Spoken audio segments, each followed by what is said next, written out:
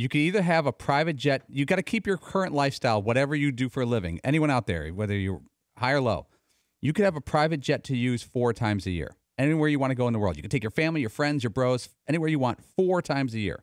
Not on call, but 4 times a year. Or you can have a private chef forever. A private chef? Over a private jet? Yeah.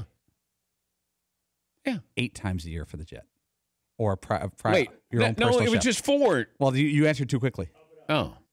8 times a year, you get the usage of a private jet. If you give me a private jet 15 times a year, I would take the private jet 15 times a year. So I'm going to cut it in the middle and put it at 8. 8? 8 private jet flights where you and your I have a private bros, chef who's there every single night. 24/7. And you wake up in the morning, and there's omelets. I want a chef. Yes, of course. Yeah, chef. Anybody who wants the plane for 8 trips? See? You look like you got crunchy face. Yeah. Well, yeah, I have crunchy face. Nah, I'd take the chef. Yeah. I mean, my wife is an amazing chef in and of herself, or on her own. Okay, all right. But, okay, all right. The Nice, fact is, nice job. I don't have. I mean, at the end of the day, I might have a private plane to take me to Paris, but I'm still gonna find a cheap Airbnb to stay there. So it's not like it doesn't elevate my lifestyle all that much. It just gives me a little more convenience. Unless you could stay on the plane.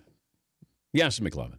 I'm going jet. And I'll tell you what, I'm pretty satisfied with my culinary day-to-day life. I mean, we have Meat Friday is awesome. Oh, that's true. we do take care of you around here. Yeah, I know. Like, hey, things are good. We get breakfast in the morning. I don't need the chef. 8 trips is worth a gazillion dollars, isn't it? I know how much those cost. I'd rather have a private chef. What if you could fly to, like, it's a big plane. You could fly to Asia private if you wanted. You know, you could go anywhere. Yeah, but you still have a job. You can't just say, I'm taking 3 weeks off because I got a private plane. That chef is always there every single day. You know, kids getting off to school, he's making lunches, gourmet lunches for them. You come home, food's on the table. You know, you call ahead, hey, it's just me and the wife, a little candlelight dinner there. Here, I made this snack for you. Yeah. Sweet. Yeah, it's some tiramisu. Yes, McLeod. I'll give you one more condition. You don't have to bring the Danettes with you, because I know that was in your head on the private jet. We will not ask to come with you on any of these trips. Fritzy, what? So you could wake somebody up at 3 o'clock in the morning and have them make you like chicken cordon bleu or something. That's just fantastic. Yeah.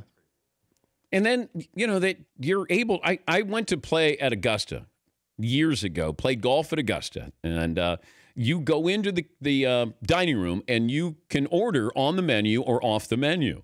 They have a chef who comes out and says, who asked for the pesto? And I said, I did. And he goes, oh, you know, great, because it was something that was off the menu there. That'd be kind of nice to be able to do that every single day. Like you're just saying, man, what am I thinking? French toast. Yeah, French toast. Yes. Hey, Skippy, French toast for everybody. Yeah, Paul. But all this food that's in the house that the chef is making, you have to buy. That's okay.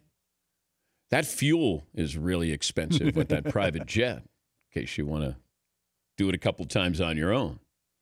You want to go to a Notre Dame USC game, that fuel can be costly there. Yeah. But it was worth it with the bonding experience we had. For more Dan Patrick Show, tune to Audience Channel 239 on DirecTV or download the Dan Patrick Show app.